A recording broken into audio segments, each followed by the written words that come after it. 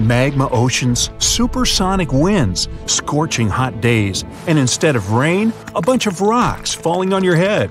Just another one of those days, huh? Astronomers recently discovered a new superplanet out there. K2 414b is an exoplanet that's around 200 light-years away and in serious need of a new name. An exoplanet is just a fancy way of saying that a planet orbits its own star in another solar system. The Earth orbits the Sun, so this planet has its own orbit party going on.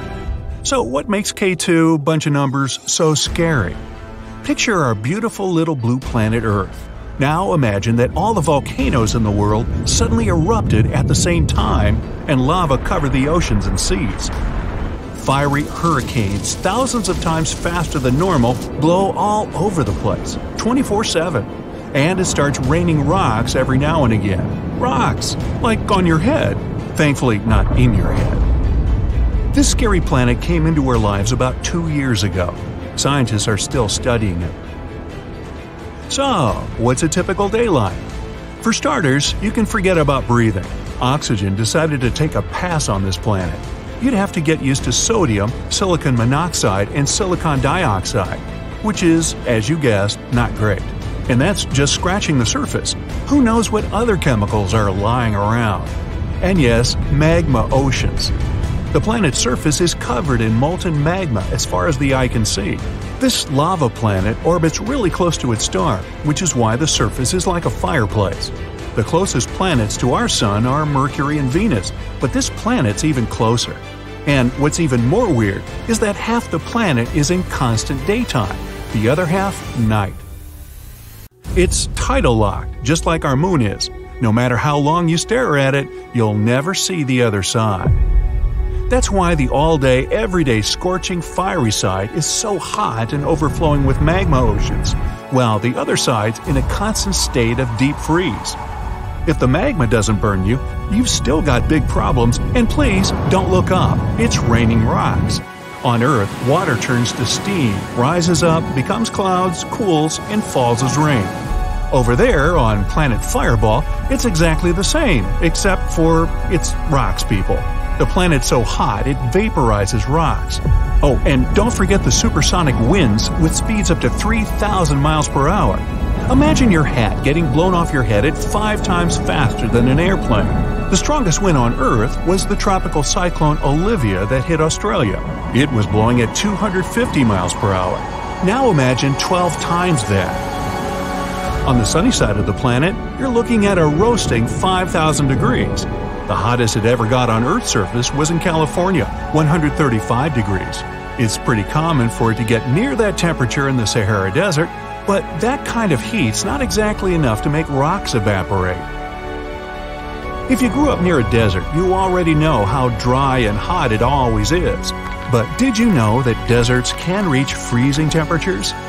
A desert, by definition, is a large area with little or no rainfall. That means no water vapor to keep the temperatures from going insane.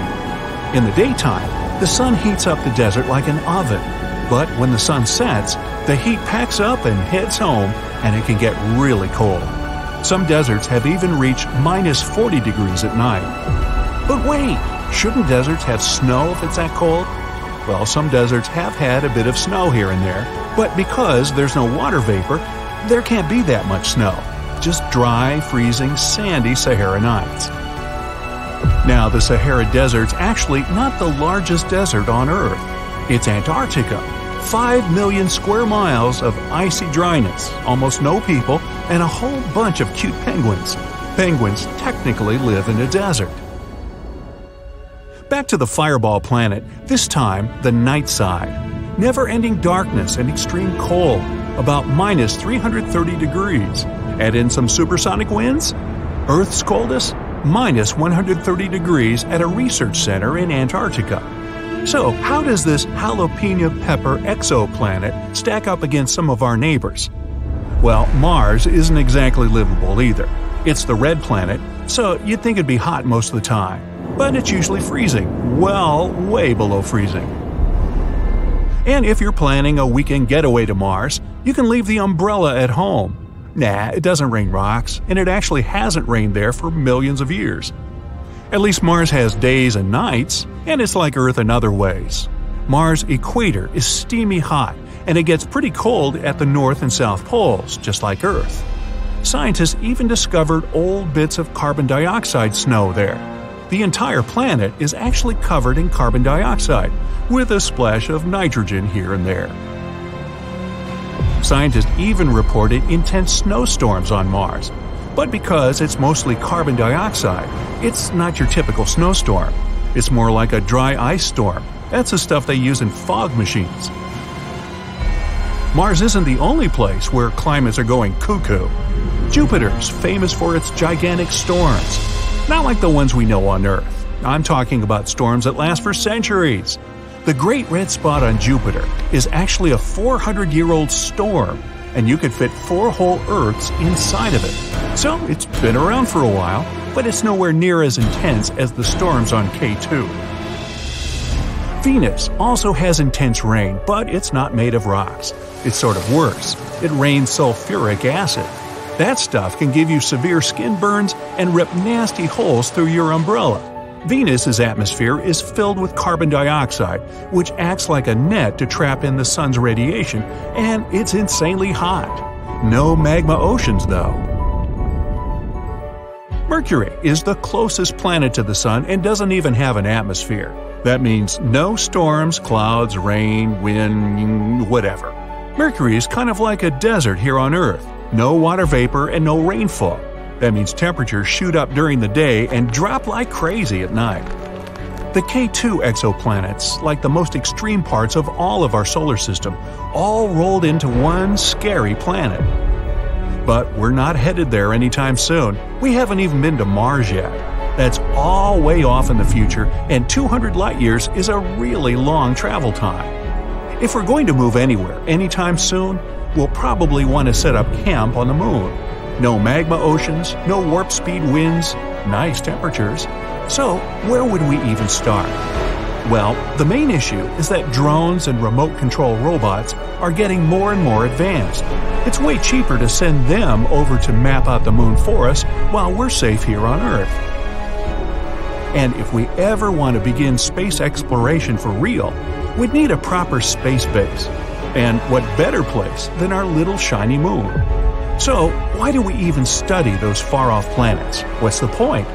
Well, planets are like people. They're all different ages and live in all different places. The more of them we study, the more we can understand why there's life, aka us, on Earth and not on any other planet so far. When we see crazy new planets, we get crazy new ideas, which can turn into awesome inventions that make our lives easier. Even just going into space gives us new ideas.